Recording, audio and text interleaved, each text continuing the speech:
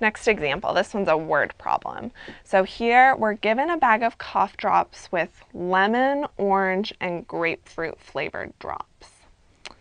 So let's maybe make variables out of those. So lemon, orange, and grapefruit.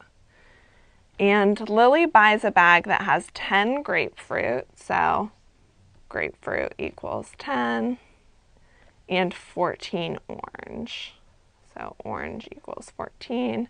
What fraction of the bag is lemon if there are 1/2 as many lemon drops as orange drops?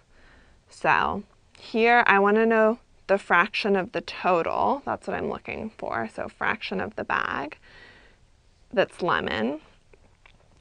And I know that there are 1/2 as many lemon drops as orange drops. So if orange is 14, then there should be 1/2 as many that are lemon. So 7, because 14 times 1/2 is going to give me 14 over 2. And I can take the 2 out of both and end up with 7 over 1.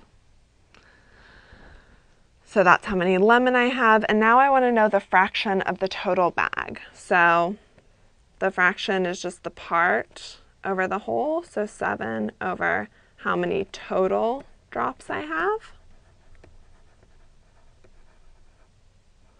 So this is really like lemon total or something. I'm not actually looking for this number that's 7.